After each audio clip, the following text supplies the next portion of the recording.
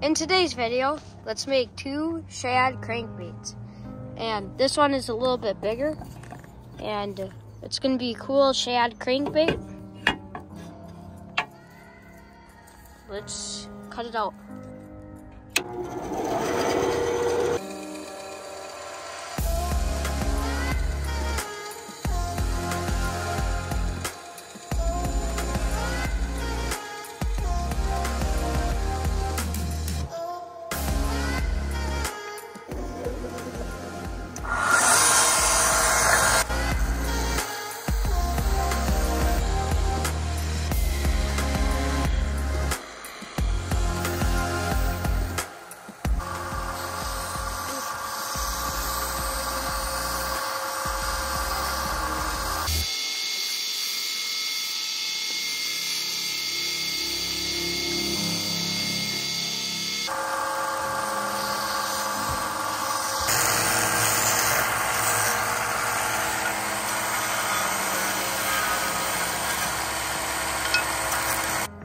This right here is a very good shape.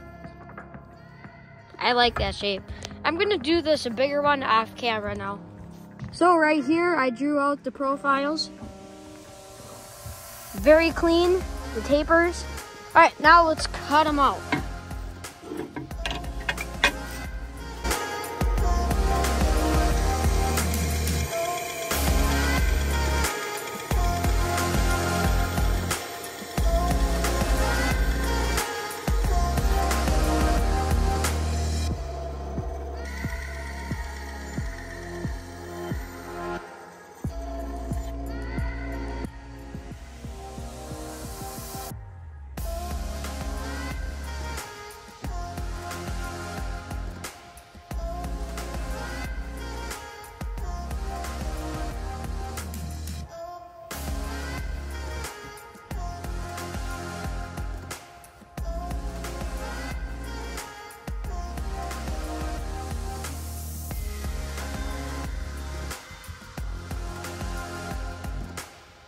There's one all done, all ready to get carved. Now let's do this next one.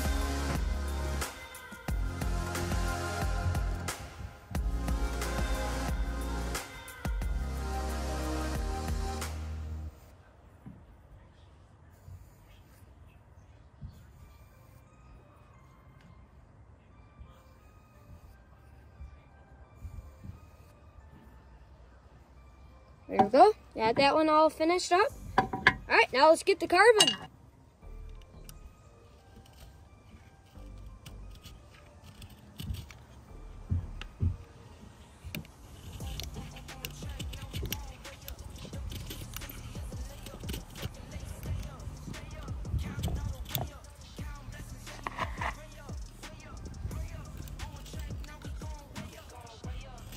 We have carved out both of these shad crankbaits. They're looking fantastic. I am loving the shape of these. Just loving the shape. So the next part is gonna be sanding this.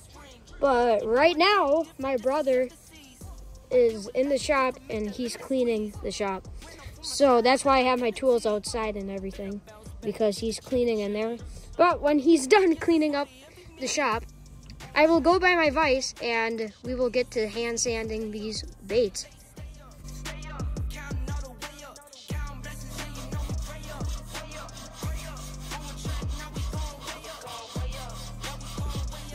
I'm back and right here are the baits. I sanded them off camera because that's kind of boring. All I'm doing is sand. Oh, there's a big pile of garbage that was under my workbench. And now, if you guys can see the next step, well, I did this guy already. We're doing the bill slats, and it's going to be an insert lip. And I already started this one right here. So what I first do is I mark it out with my pencil over there. I mark it out right there. Then I first kind of take my X-Acto knife and kind of make a divot. And then I take my Dremel right here with this bit right here. Kind of chews through wood in that. And that right there is how I make the lip insert right there. And we're going to be using Lexan polycarbonate. All right, you're going. Now what I'm gonna do is lightly do this.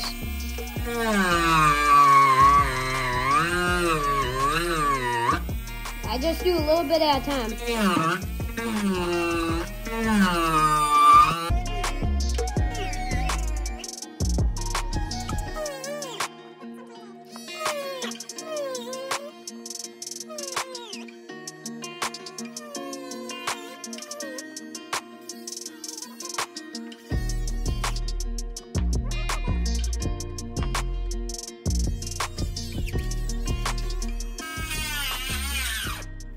Try to do so kind of like that. Kind of get the dust out. Well, I don't want to wreck it, so get the dust out and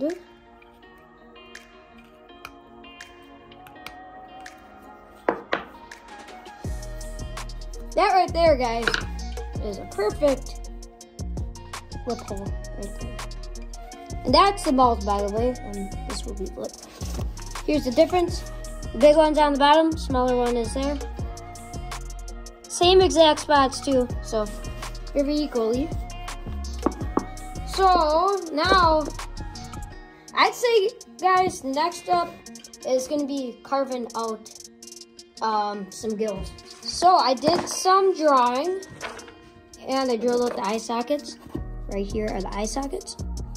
I also did some very, very easy gill structure, very easy gill carvings, because I want these to be kind of simple. And by the way, I never really did any carvings with lures in a while, so this is gonna be kind of neat. And I did that, of course, on both. Here's a smaller one. Shaboom.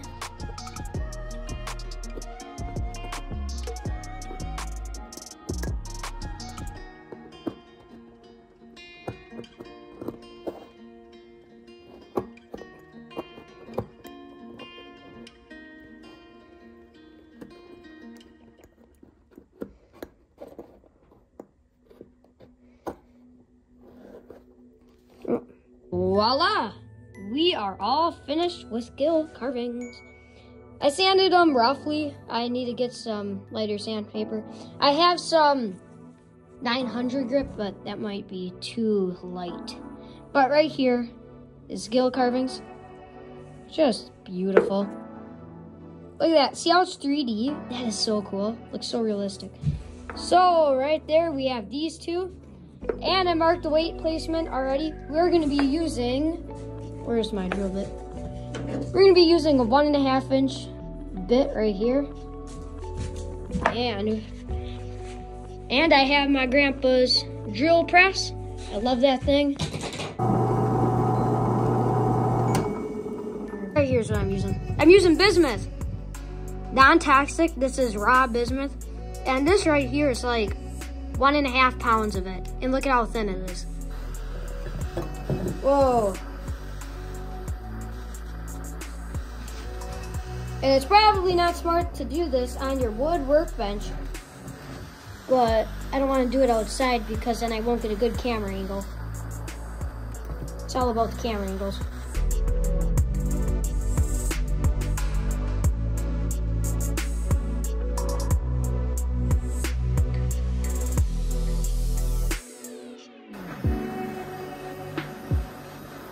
Make it nice and hot. All right, let's go in for 4, guys. Let's do a big guy first. There you go. There's a big guy. Let's do this guy, the little one.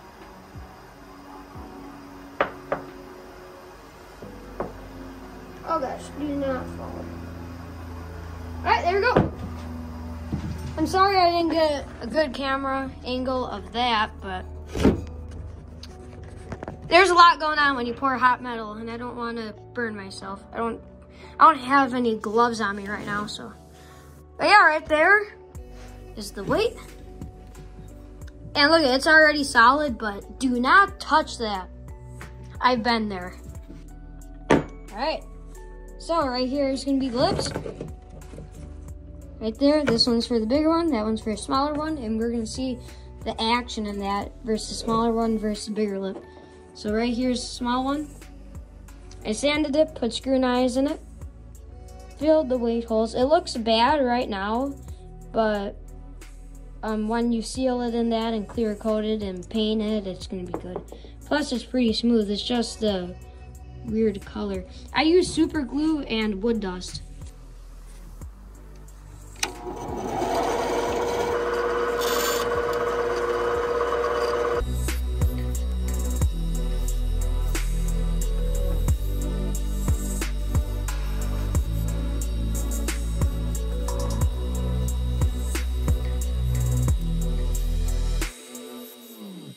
Alright, right here's the first bait.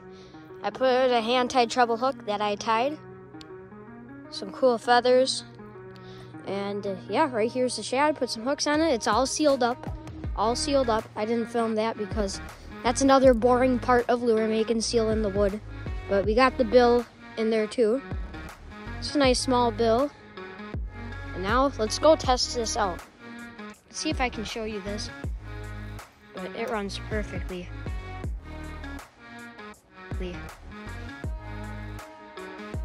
See that?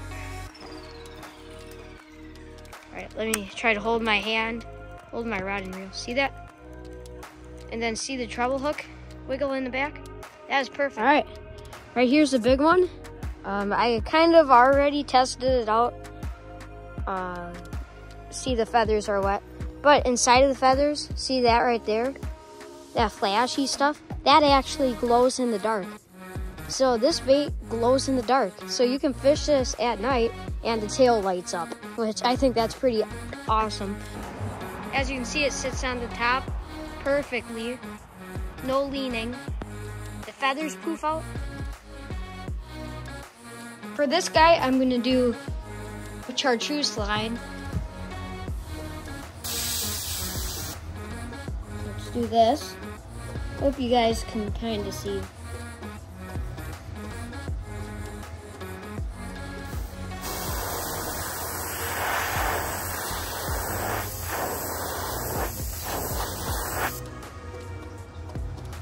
See the line right there? Chartreuse.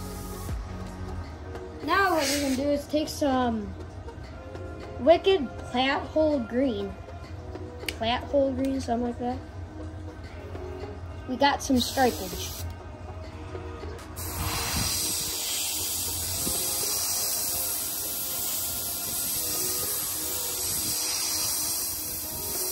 Alright, there we go. Let me show you guys what I just did there. So right there is what it's looking like so far.